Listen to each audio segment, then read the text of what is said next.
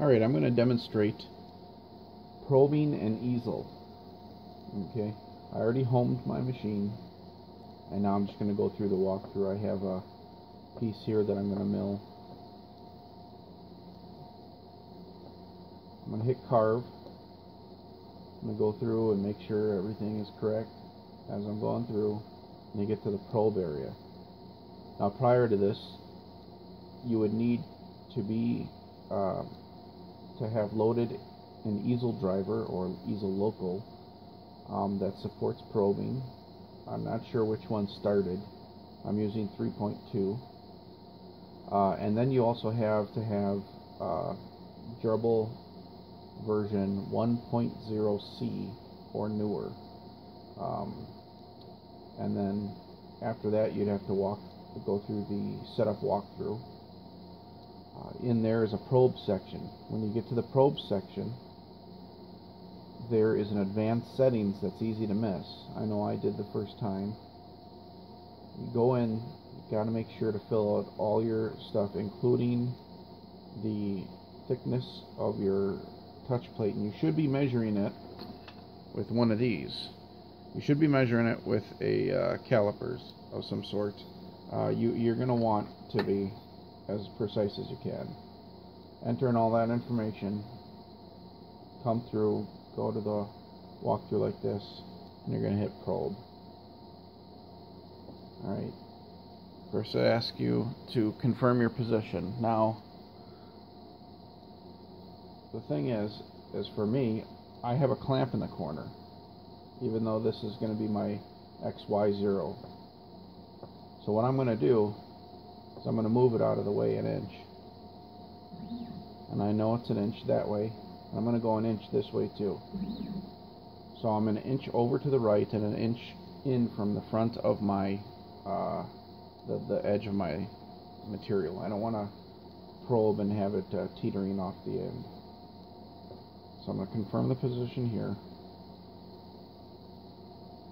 And it says, please plug the lead into the carriage, which actually it wasn't, but it goes right past that step. I'm going to turn this here. Here I have my probe set up. It's just a hunk of copper that's pretty flat that I drilled and tapped for lead. And then I'm using Charlie's magnetic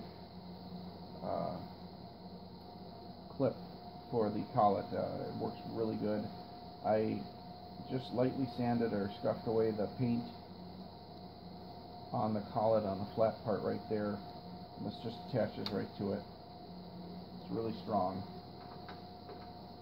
And I got my probe connection down here. Okay, so that's all you got to do.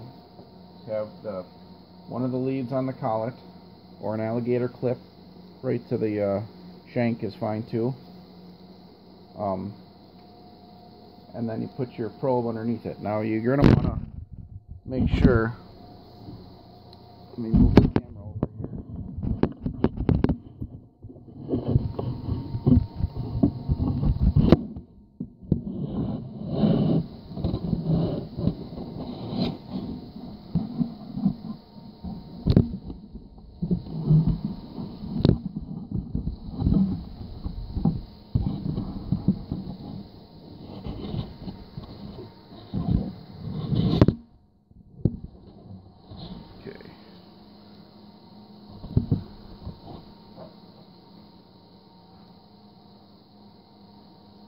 Okay, you're going to want to make sure you jog down close enough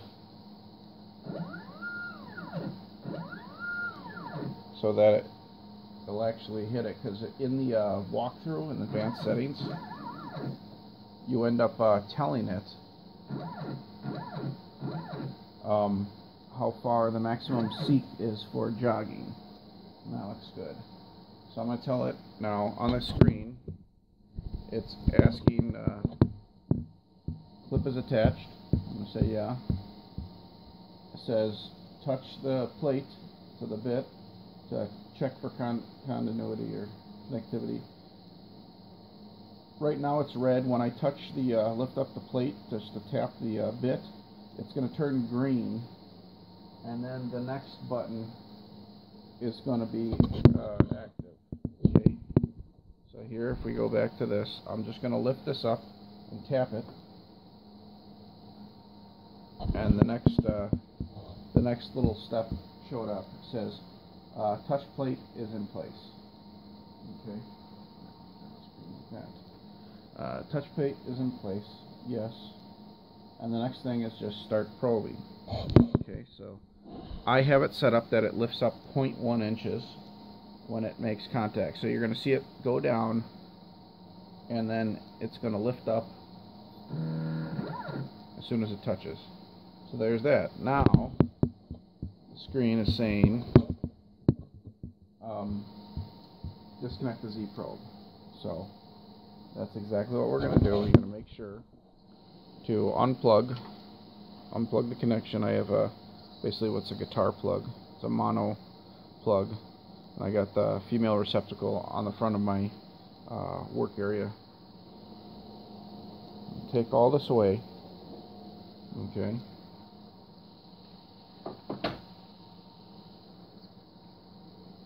Go back to here. I'm going to say it's away. Now it says set X and Y 0. Now remember, I jogged myself over an inch and Y plus an inch. So I'm going to go again, and I'm going to jog it back now. Okay, so I'll jog it back an inch and over this way. And now I'm at my XY 0. So here I can actually have a clamp on my 0 point, and I use a bump stop. Let's see if I can. It's kind of hard to see that, but I use a bump stop in my material, and so I know exactly where that X and Y is. I have it programmed in my G28 location. So I'm going to go and I'm going to say set X and Y 0. Now, if I was in a bit change and all I was doing was a bit change, I could say use last X and Y, as long as I just did the probing. But since I didn't, I'm going to lock that in. Now I'm at the point where I'm ready to actually do my carve. So that's it. That's probing in easel. It's not too difficult once you have the access to it.